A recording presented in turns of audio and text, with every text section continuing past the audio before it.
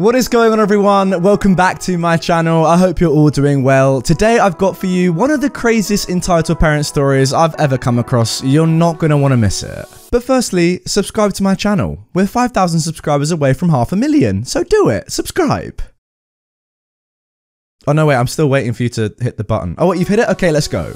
My girlfriend's entitled mother is annoyed at her for deleting a tracking app she let her mum use. Now, OP is posting this for her since her account doesn't meet the karma requirements. I am a truck driver, and my mother has been envious of me ever since I started training. She's wanted to be a truck driver her whole life, and my occupation has enabled her to live vicariously through me. I was never necessarily fond of this, but she's my mother, so I let it go. When I finished training and started driving, I downloaded a family tracking app on my phone so my boyfriend, who would join me on the road a little later on, could see where I was and help direct me to nearby truck stops. The GPS in my truck doesn't let me change where I'm going while driving. I offered to share my location via the app with my mother since she is so passionate about truck driving and it would give her a chance to experience it just a little bit. But she took this as an opportunity to attempt to run my life for me. She would often get paranoid from watching videos of trucking accidents and constantly blew up my phone, which I'm not allowed to check while driving, warning me of various places and things to look out for. Now, other people might be grateful for this constant advice giving, but to me it was just annoying. She also went completely ballistic whenever the app was disabled due to low or dead battery, and would blow up me and my boyfriend's phone in a panic, demanding to know where I am and if I'm safe. While I do appreciate the fact that she cares about me, having to deal with this for a month straight started to take its toll on me and my job. I got the chance to visit my sister, who knows of my mother's bipolar actions, and she warned me to delete the app before she takes things too far. I took her advice and deleted the app after letting my boyfriend know what was going on. I gave my mum a call and let her know that I no longer wanted to use the app and deleted it. But this sent her into a rage and she started berating me and my sister, who she knew I visited earlier. I ignored her tantrum and gave her the cold shoulder for a month to let her cool down. Her birthday came around the corner and I sent her a well-meaning message wishing her a happy birthday. She responds to said message complaining about how me and my sister were planning a special event for my father. They're divorced and he's way better to me and my sister, but not her. Keep in mind, my father and sister live in Texas and my mum is all the way in California, so it's difficult to arrange anything for her given how far she is. Here is a screenshot of the conversations between me and her to shed a little light on how bat crazy she can be.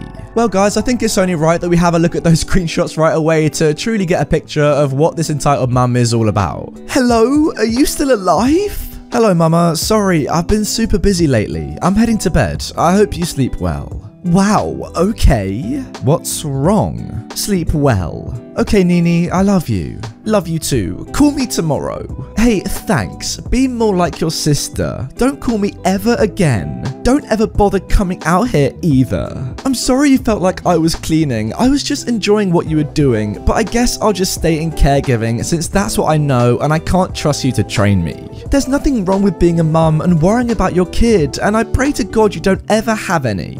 I freaking knew your sister had something to do with this. I just freaking knew it. I was leading so much from you. I guess she meant learning. Now I'm over it. And you. Okay, I guess that OP has just told her mum about deleting the app. I was not clinging, I was trying to learn from you, but whatever. I just told your boyfriend, who is OP, the person who posted the story, I don't ever want to see you. I'm sorry I care so much about your safety and you took it the wrong way. And you will never get your pictures from me, I'll just throw them away. You can tell your sister the same thing, all her pics in the trash too. Have a good life, I am changing my number so you can never call me, wow. Just wanted to wish you a happy early birthday, I love you. But it's not till Saturday. You know, I'm kind of sad that you and your sister would plan something for your dad's birthday and mine just passed. I didn't even get a call from your sister. But I talked to you though. I know, but your sister, she always does for everyone else, and that is the end of that. Wow. Well, as you guys may have noticed, I've taken a couple of days off from recording videos, just, you know, have a little break, and this is the first story I come back to. I'm kind of wishing I didn't. Wow, that is mental. Yeah, I mean, these screenshots just show, don't they, how crazy your mum is, or your girlfriend's mum anyway, OP. Yeah, I guess tracking apps, they're very controversial. I'm not a fan myself, but you know, my parents and my sister use them because they all don't really care and they just say it's nice to know where everyone is. I guess if one person doesn't want to use them, then it's on them to say, you know what, I don't want you knowing where I am at all points. That's how I feel anyway. Yeah, in this situation, it's got a little bit weird, and now that OP or OP's girlfriend has said, I'm not using that anymore, the mum doesn't really have a choice in the matter. I'm sorry, that's just the way it works. We all know as well, when the mum says, I don't ever want to hear from you again, I don't ever want to see you, she definitely doesn't mean that. In fact, she wants the complete opposite. I'm not even sure why she said that. Yeah, the logic here, just really shocking once again. Guys, let me know your opinions on tracking apps. Are you for them? Are you against them? I think in the right hands they can be okay, but when they're with entitled parents like this, they're just a no-go for me. Now moving on to our next story, entitled mother and son would like to trade expensive lightsaber replica for a much cheaper one. This happened about a year or so ago in California's Disneyland, Star Wars Galaxy's Edge to be specific.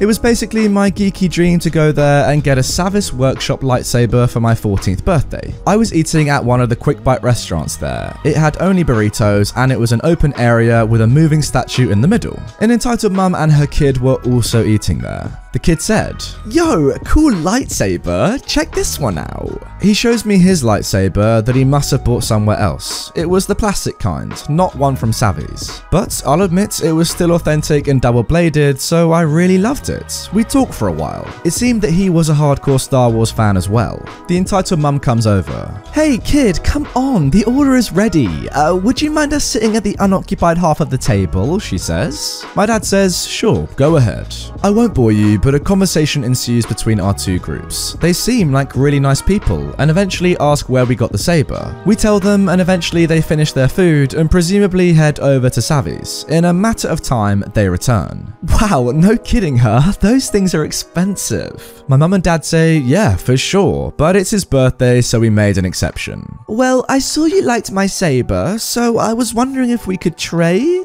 Honestly, I really considered it at first. It was cool and all, but I noticed the price difference and the value of the lightsaber to me. No thanks, but I think they have some good replicas at the shop adjacent to Savvy's if you want some. Savvy's, I'm not sure how to pronounce that by the way. We get up to leave and the entitled mum starts insisting and practically shoving the thing in my face. Without wasting too much time, eventually they trail us to the other end of the park and the start of the line for the Millennium Falcon ride. So a cast member got involved and the entitled mum starts bringing up excuses and asking to see the rules of the park. She insists on trading, but the cast member draws her away and I enjoy the rest of the day. Well, thank God that cast member was there, because otherwise I reckon that might have got a little bit ugly. You know, we've seen a lot of stories like this one before. It starts off quite friendly. The kid, the entitled parent says, "Oh, can I see whatever object you have?" Then they say, "Yeah, you want to trade?" When you say no, then it gets a little bit hairy sometimes, but yeah, as I say, good thing that someone was there to sort that entitled mum out, or at least distract her. I mean, at the end of the day, your saber was still intact, your day wasn't ruined, that wasn't one of the worst stories I've ever heard, thank God. Now moving on to our final story of today's video, entitled mum tries to set me up with... Okay, just quickly, before I read this title out, it is so mad, listen to the words in this. Entitled mum tries to set me up with a 10-year-old, gets mad because I'm gay, and then screams at me for money when her child tried to remove my bathing suit. Have you ever heard of a weirder title to a story than this? I haven't, let's go. This is a whole sandwich of heck. Yeah, it certainly sounds it. So basically, I was at the beach with my girlfriend. This was before quarantine. My girlfriend was playing volleyball with some kids and throwing them in the ocean, etc. Anyway, so I was chilling with my friend when someone taps my shoulder. I turn around and see a big woman. I'm sorry if that offends anyone. "Excuse me, do you have a boyfriend?" She came off a little rude, but I brushed it off. I said no and was about to say that I am gay, but she disappears. Okay, so I assume that OP is a girl. I shrug it off, and maybe a few minutes later, this 10-year-old boy was like, "Wanna date me?" I said no, and he left. He started throwing a fit where the lady was, and I saw her start walking towards me. Reminder, she tried to set me, a 15-year-old female, there we go, up with her 10-year-old kid. This is how the conversation went. "How dare you reject my baby boy?" Right off the bat, she was screaming at me. Now, I have autism and I'm not very good with confrontation, so I started to cry on the spot. My friend was about to say something, but got cut off as he comforted me. "You female dog, stop crying!" Thankfully, my girlfriend overheard the yelling and came to check it out. She stepped between me and the entitled mum as she was 6 foot 1 inches. She told the lady to duck off as the lady went on. "Is this your sister? Well, your sister is so rude after catfishing my baby boy and then breaking his heart." My girlfriend said, "She's my girlfriend, idiot. Leave her alone." You insert homophobic slur here, unfortunately. My girlfriend has a short temper and she went red, and no, it wasn't sunburn. The entitled mum was about to protest as her husband yanked her away from us, and my girlfriend started to comfort me, which was nice. We pushed this past us and tried to enjoy the rest of the trip, but like maybe an hour or so later, me and my friends and my girlfriend got out of the ocean to dry off for some lunch. And again, I felt a tug against me, this time at my bathing suit strings. It was the 10-year-old boy. I didn't see him and only felt it, as my immediate reaction was to hit whoever tried to undo my bathing suit. So of course, I hit the kid. To be fair, I didn't hit him that hard, just enough to push him away from me, but he screamed like there was no tomorrow. His entitled mum rushed over and comforted her baby boy and was about to go off on me as her husband, aka my savior, pulled her away and told the kid to just deal with it. 2 minutes pass and we are sitting at a bench eating as the entitled mum comes up and demanded I give her $500 for hitting her son, or else we are gonna sue.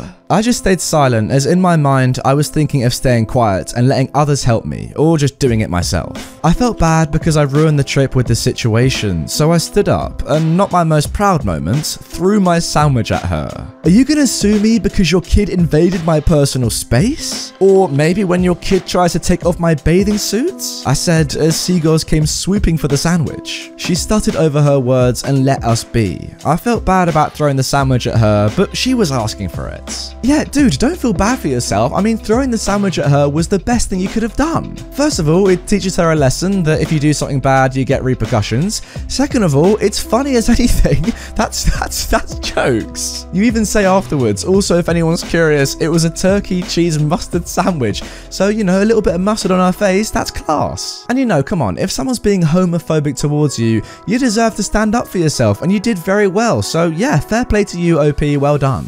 Anyway guys, that is going to do it for this episode of Entitled Parents. I really hope you have enjoyed it. A couple of absolutely mental stories in here. So yeah, comment down below, let me know what you think about them. They were weird, but very entertaining nonetheless. If you want more straight away from me, just check out what's on the screen. Loads of content up there. And also, the most important is that make sure you are subscribed. Really close now to 500,000, just 5,000 subscribers away. So if you aren't, please hit that button, and I will see you all tomorrow with a brand new upload.